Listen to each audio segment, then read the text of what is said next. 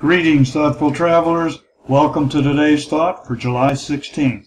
It's by Hillaire Belloc, the Anglo-French writer known as Old Thunder. He lived from 1870 to 1953.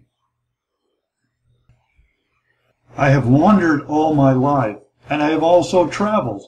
The difference between the two being this, that we wander for distraction, but we travel for fulfillment.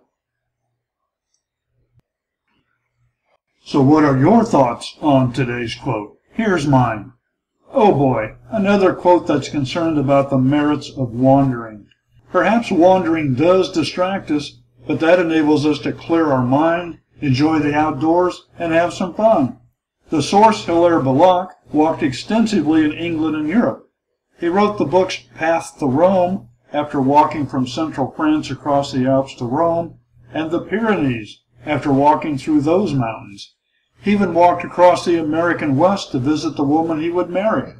No doubt he also wandered a bit en route to his final destinations. Now here's a list of all the sources quoted in July. I hope you'll stop by each day to enjoy all the interesting and insightful things they have to say. Thanks, and see you tomorrow.